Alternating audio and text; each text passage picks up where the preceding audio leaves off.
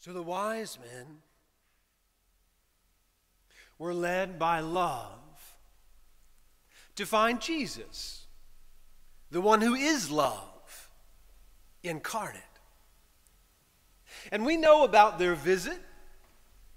They were led by love to find Jesus, the one who is love incarnate. And we know about that, about their visit. Because when we allow it to, and they did, love always writes a story. Love writes a story when we choose to allow it.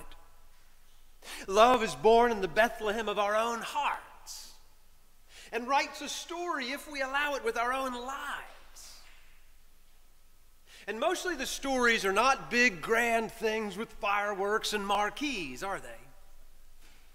Mostly the stories that love writes with our own lives are small and powerful, like a baby. Do you know how powerful a baby is? Somebody carries a baby into this room right this second, y'all forget about the preacher, don't you? Like all eyes. Mostly the stories that love writes with our lives are small, little things and powerful, like a baby. Here's one. Here's a story that love wrote, buried in our own text. The wise men brought gifts that are really not appropriate for an infant. When was the last time someone said, "Get the baby some myrrh"? But Mary and Joseph didn't say anything about that, about the fact that their guest had brought inappropriate gifts for a baby. Well, you see, because even in their world, even in their day, the world was full of complaints, and they saw no reason to add their own to the mix. So they just said, "Thank you," and received the gifts. Love wrote that story. It's small, but it's powerful, like a baby. Here's another story love wrote. King Herod asked the wise men to let him know when they found the baby Jesus. You know why? Because he was scared. Because he was afraid of losing his power to another one called king. And one of the wise men woke up in the middle of the night with an intuition, a whispering thought. Has that ever happened to you? One of them woke up with this intuition which said in a whisper, "Let's not get tangled up with that man, King Herod." And you know, they didn't make a big deal of it, you know. They just went home by another road. The world in their day was full enough of people making big deals out of things. So they just went home by another road. Love wrote that story. It's a small story, but it's powerful like a baby. Powerful enough to last for 2,000 years, right? Love wrote those two stories 2,000 years ago. And love is still writing stories. Here's a story love wrote recently. Not long ago, I was on an airplane to Atlanta. And I was sitting in an aisle seat, and the man across the aisle from me got into an argument with the flight attendant about putting up his laptop computer. The rules say when you take off, you need to put up your laptop computer, but he didn't want to, so he argued with the flight attendant whose job it is to tell us what the rules are. And he got angry, like pretty quickly. He got angry, and his anger radiated into the plane like pollution. And I could feel my own insides constrict. Do you know what I'm talking about? And I could sense the same tension growing inside of the people around me. And I thought to myself, you know, anger is usually rooted in fear. This man's anger was trying to tell a story about his fear, but it came out all wrong. It came out as an argument. And fear wrote that story. It's powerful. Love tells better stories. You do know what I mean? Love tells much better stories. On the return flight, so flying back to Lexington, I sat again on the aisle, and right next to me on the other side, in a middle seat, was a woman whom I know very well and I'm very, very fond of. I won't tell you her name because she might hear this sermon. Most of you know her and I don't want to embarrass her. The truth is, can I give you a clue? The truth is I'm very, very in love with her. Have been for a long, long time. So like I say, she was sitting next to me in the middle seat, and next to her, sitting by the window, was a woman, a stranger to us, someone neither of us knew. The woman seemed to me to be about 60 years old. She was short, maybe less than 5 feet tall. And she had we quickly realized that this woman had a pronounced intellectual disability. She seemed to have the mind of a child. Do you know what I'm talking about? So it was before we even got seated, this woman who was sitting next to the window, who seemed to have a pronounced intellectual disability, said in a loud voice, "How are you? Where are you going? Where have you come from?" Asked us 1,000 questions in this loud, sweet, sweet voice before we even sat down. And the woman I was with, the one I've been in love with for many, many years, whose name I'm not going to say because I don't want to embarrass her, immediately tuned into and engaged with the woman sitting by the window. And she answered every single one of her questions. Does that make sense? And after every detail that the woman that I was with, who I'm very, very in love with, after every detail, the woman sitting next to the window said, "Oh, that's nice." In the sweetest, most sincere voice, she said over and over again, "Oh, that's nice. Oh, that's nice. Oh, that's nice." And so for 64 minutes on the flight from Atlanta to Lexington, I had this refrain, this beautiful chorus. "Oh, that's nice. Oh, that's nice."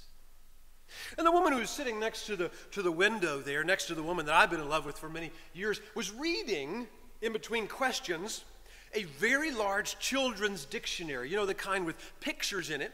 She would read it very intensely and hold it very close to her face, and she was reading it out loud.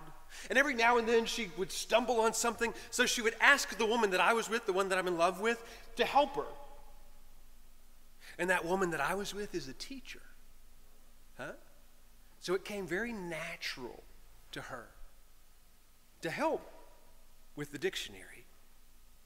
And they talked the whole flight about that dictionary and how nice everything is, so loudly and so sweetly. And I got a sense that everyone around us was tuned into their conversation. When the plane landed, the woman with the dictionary said very loudly, like to everybody, "What can I do about my shoes?" And when she said that, the woman I was with, the one I've been in love with for so long, she and I both looked down at our new friend's sock feet.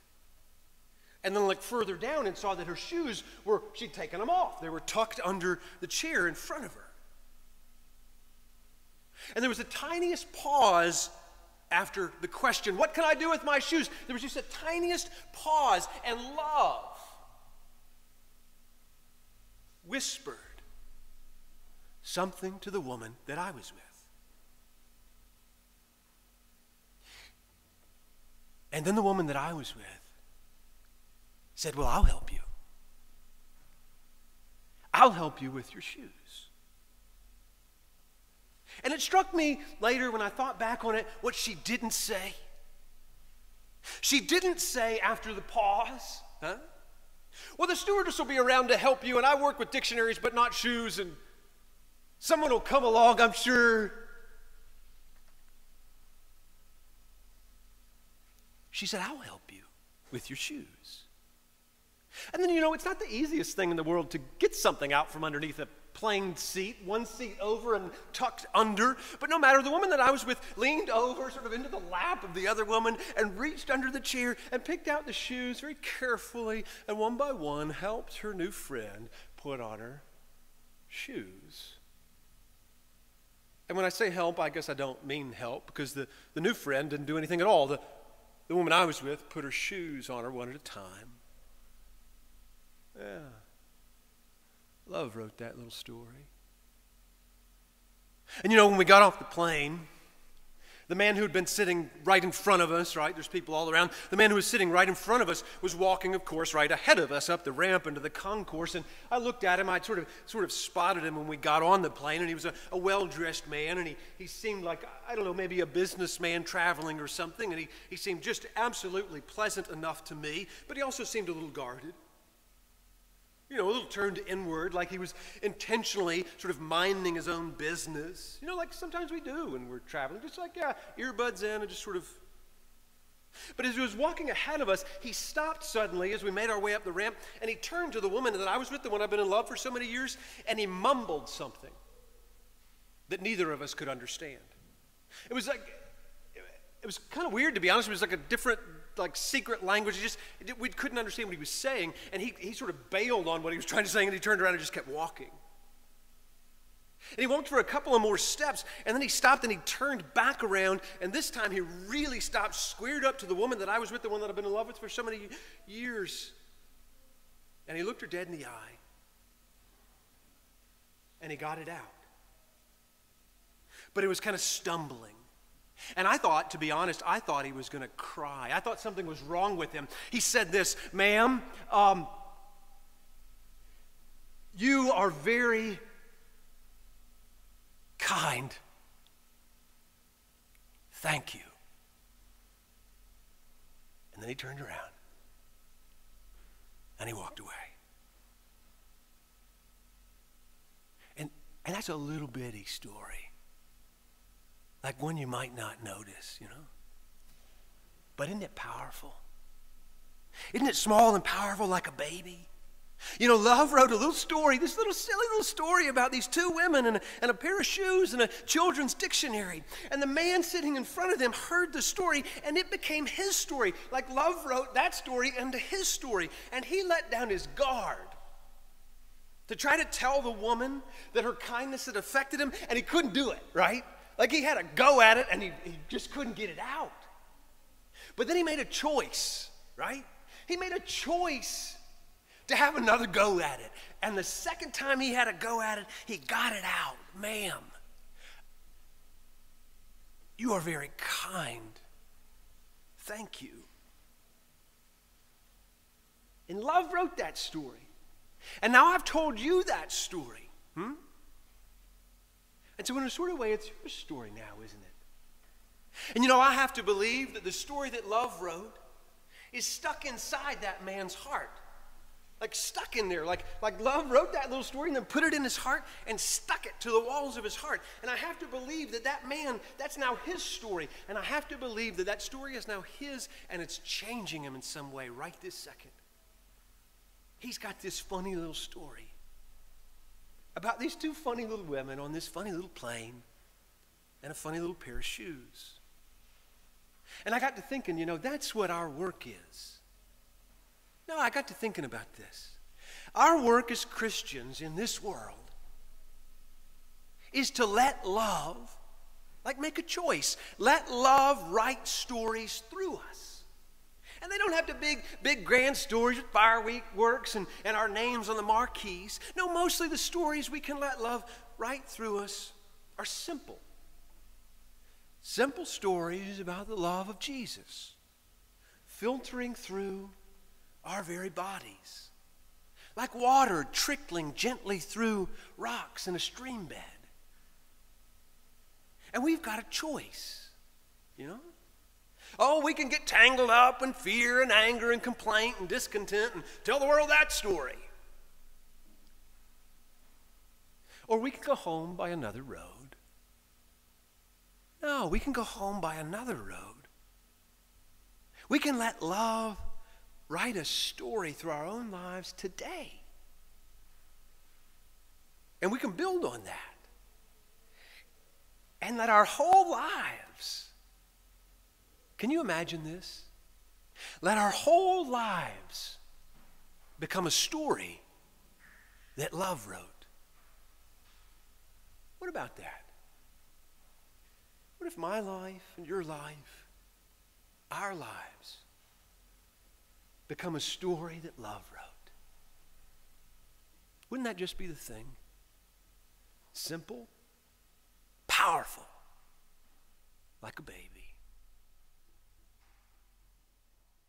Amen.